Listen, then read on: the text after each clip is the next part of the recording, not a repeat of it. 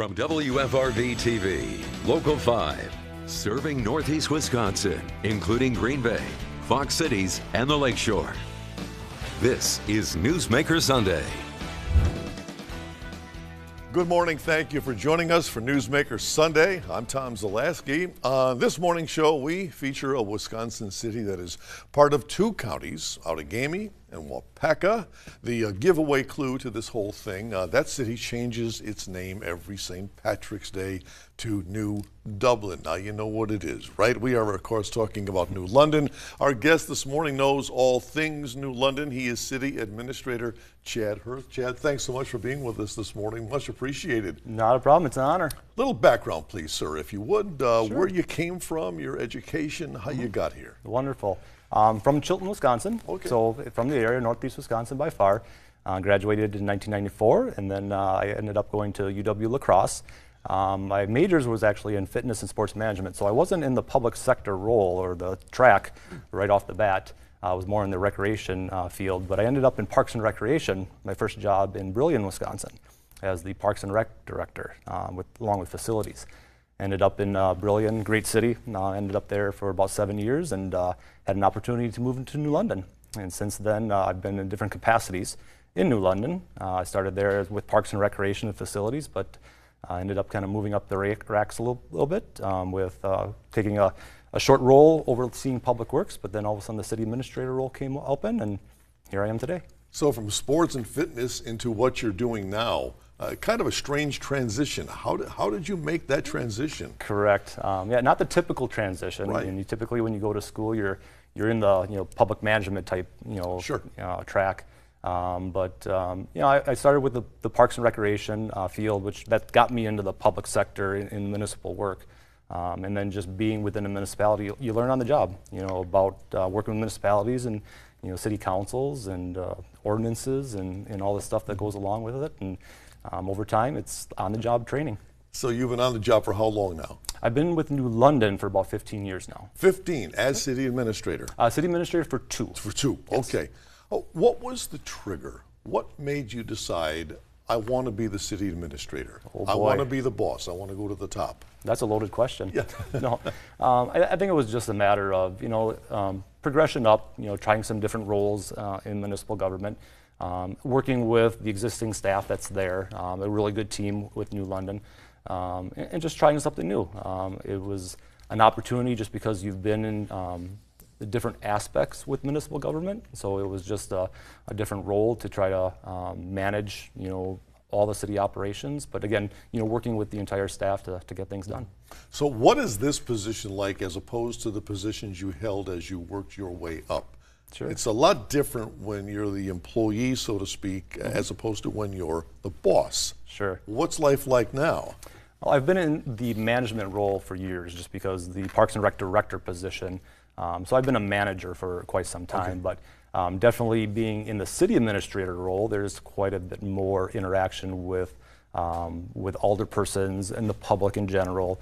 A lot of times people come all the way to the top when they want to answer, so you're dealing with answering different questions about wastewater to street repairs to parks to you name it, many things that municipal governments take care of. What is your management approach, your management philosophy? If I'm a New London resident and I've got an issue, I've got a problem, can I call you? Can I come and see you? Or do I wait for a city council meeting? How approachable are you? We want to talk. Okay. We definitely want to have a conversation. Funny you bring that up because I had someone tell me that there was an individual that was going to come to a council meeting at this next council meeting. I actually reached out and had a conversation with the person. Let's talk. Because if you come to the council meeting, it's not really a dialogue situation. You're not going to get questions and answers there. So I actually invited the individual in to answer his questions, and I think it was a much better scenario to have that conversation where we can actually give the information. I can go on the computer, I can show maps, I can really provide that information instead of just coming to a city council meeting, voicing your opinion, maybe expecting answers that you're really not going to get at a council meeting. So that works out really well. But yeah, definitely give us a call, come on in. If I can't answer the questions, hopefully I can direct you to the chief of police, the public works director, or so on. But definitely I can be the first person to steer you in the right direction. Right, and oftentimes when a person like that wants to come to a council meeting, it's sometimes to either create a scene, make a point, and this way you put out the fire early. Absolutely, that's exactly what it is. If we can get the answers out and educate and provide them the information they're looking for, I think it's a better scenario by far. You know, when you come down town into New London, you notice a whole lot of renovations going on. What's happening down there? We are reconstructing our downtown. We're redeveloping it. We were lucky enough to get a $2.9 million STP urban grant, which is helping us renovate our downtown. This year, we're working on the sanitary sewer and water replacements on North Water Street, and that's leading up into next year's project, where we're going to be pretty much ripping up from building to building, new sidewalk, new curb and gutter, new lighting, new roadway. It's going to be a great transition for our downtown. You're also tackling parking down there, I understand. Yes. What's the situation been like in the past, and what are you doing to rectify it? Yep. Traditional downtown, people complain there's not enough parking in the downtown. So we were lucky enough to have the opportunity to purchase a vacant lot that's pretty much almost in the middle of our downtown street. And we purchased that. There was a one-way street right next to it, Lincoln Court. We're going to discontinue using that short stretch of Lincoln Court, convert that all into new parking, and it ties into a existing city parking lot. And then we actually purchased another little parcel that's connected to the north side of that, and we're making one brand new parking lot that's going to be a new parking lot, adding 78 stalls in the middle of our downtown, which is going to be a great addition. And then you've got a new library as well. Correct. Have you moved to a different spot, same spot? Not yet, but that's in the works. Okay. So what happened with our library situation, our library museum board for years has been looking at finding a place and a way to increase library programming. And the previous to what you're seeing on the screen right now, the library museum board purchased some property across from the existing library, and they were going to build a second building across the street to call it an annex. And that was to increase more STEM programming, the science, technology, math, education, or engineering and arts. And they did their studies. They were just about ready to go out to build the second building across the street, where First State Bank in the downtown was also looking at a different project. Their current building is not connected to their drive-through. Their drive-through was across the street. And so they were planning on trying to figure out how they could incorporate their drive-through into their current structure. And it ended up that it wasn't feasible to do that. So what they did was decide to tear down their drive-through and build their new corporate headquarters at that location. But that presented the question, what were they going to do with the existing building? Ended up that the First State Bank board decided that they were going to donate it to the city for the new library project. And what that does, it actually brings the existing publication and circulation materials, the books, along with enough space to add the annex programming on the second floor, so we can have the library and that new annex programming in one building instead of two separate facilities. Nice thing to get dropped in your lap, huh? Exactly, Yeah. and that also gives us the opportunity, because the existing library and museum building, once the library moves, now the museum has extra room to expand. So the donation by First State Bank actually helps us get a better programming aspect for the library, but also gives us expansion for our public museum. Our guest this morning, Chad Hirth, the city administrator for New London, and we have much more to come when we come back. Stay with us. We are back now with New London City Administrator Chad Hirth. The south side of the river downtown, you get a big vacant parcel of land down there. An apartment complex is going up. Tell us what's going on there. Correct. So the city acquired a piece of property south of the Wolf River. And for years, the city was trying to market it and try to work with the developers to try to get some type of residential housing on that property. Finally, in the last year and a half, we came to an opportunity to work with SC Swiderski. They're out of the Mosinee, Wausau area. And we came up with a great idea for development, which includes a new 98-unit apartment complex on the Wolf River. So, but to do that, the city needed to move a couple of major utilities in that area. So this summer, we've been working on what's called a utility relocate to make room for the new apartment complex that you see on the screen right there. So this apartment complex, is it a high end? Is it what we call affordable housing? Where would you say it is? I wouldn't say it's high end, but it's probably going to be on the upper end of our rental rates in New London. I mean, it's on the Wolf River. It should be, you know, it's riverfront property. It's going to be that type of apartment complex, which we definitely need. We've been going out and talking to our industries, and our industries have been asking for additional opportunities for middle and higher management employees in town. So I think this might help us accommodate some of those requests. You know, every city has this housing problem, especially for the lower income, middle income. Are you addressing that? Is there anything you're doing to address that class? Yep, several years ago, the city worked with another firm to create some newer low-income type housing in town, and we continue to research that. There's some opportunities that may be coming forward in an older apartment complex that is kind of vacant right now that might be coming out in the market in the near future that we will assist if necessary and if we can to try to create more housing. Like you said, I mean, there's definitely a need for more housing. But one of the things that we've got going on, which is a great opportunity for New London, is we have 4 different housing developments going on in New London. The one we just talked about with S.C. Swiderski, and several other ones in the community for apartment complexes, single-family homes, duplexes. New London really hasn't seen that much development going on in the last couple of years, so we're really excited about those 4 either under construction or things that are in the works for new housing in the city. You've got your Veterans Memorial. What has that meant to your city? Veterans Memorial is a great addition for the downtown. It's just a great aspect to remember what the veterans have done for the community and what the veterans have done for the city. And yeah, you can see it up on the screen right there. That was completely done by a local veterans group. It was completely volunteers and donations that made that happen. Great addition to the downtown in Taft Park, and we're happy to have it and proud to showcase it. And downtown, you've got a lot what people will call wall art. Yes. These murals. What's the story behind that? I mean, you know, some towns would say, well, that's graffiti, but in your town, it's a draw. Yes. Several years ago, the Wolf River Art League brought a proposal to the community, and there's been several great advocates for this group that have really put a ton of work in the community and have created a lot of different murals in New London showcasing the community, just a variety of different things, and a variety of age groups too. I mean, everything from what you saw on the screen there with on downtown businesses.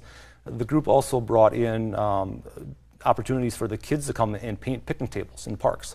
So it was just a wide variety of different opportunities to showcase art in New London. Wow, we are talking all things New London this morning. We have much more to come, so please stay right there.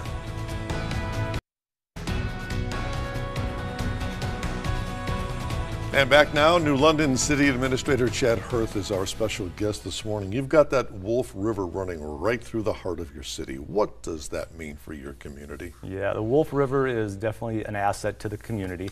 We're actually at the convergence of the Embarrass River and Wolf River in downtown, but it turns into the Wolf River once they converge. The Wolf River is one of the best natural resources that we have, especially in the spring during the walleye run. You can almost walk from boat to boat to boat across the river. Sure. It's just packed. It's a great economic benefit for our boat launch as well, because we have quite a few people that come patronize and access the river with our boat launch. But then in the summer you have people kayaking, and it's just a widely used resources that we have. In the spring, the sturgeon run or the sturgeon spawning is a great different thing to bring kids in and bring families in and see what's happening in our area. So what does that river do for tourism in general? It's probably our biggest tourist draw, whether you're boating or kayaking or things like that. Definitely by far is the best way that New London brings in tourism into the community. And it looks as though you're showcasing that river. You've got a river walkway on the south side of that river. How popular is that? Who's using that? Yep, the entire community. Yep. I mean, it's a great river walk that you can kind of go through almost the entire stretch of the Wolf River, especially in the downtown to the western edge of the community. It's widely used by a lot of kids for fishing. It's fun to see kids all over in the community, biking to the river with fishing poles sticking out of their backpacks, going to the river. So there's a huge amount of shoreline fishing opportunities available in New London. In the grand scheme of the economy there, how big of a deal is tourism in general? We don't have a ton of tourism as in like Wapaka does with a chain of lakes and things like that. We might draw a little bit off of that, but we're probably a little bit more known for the natural resources like the fishing and things like that when it comes to tourism. So yeah, what is it if I'm visiting the area? What are the things that you would highlight to tell me, come to New London, we've got this, this, and this? Sure. We talked about the murals. Right. We're definitely seeing quite a few people come for the murals. We got some great shopping opportunities. We've got a great vintage store downtown. Our downtown is filling up with different type of opportunities that come for shopping, and our eateries are quite a great place to come in and have a great bite to eat. We are back to wrap up with Chad Hirth, and you know we have to talk about St. Patrick's Day. We do. On the flip side, so stay with us.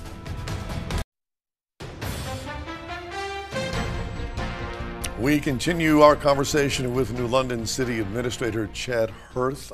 St. Patrick's Day and New London, you just put the two together every year.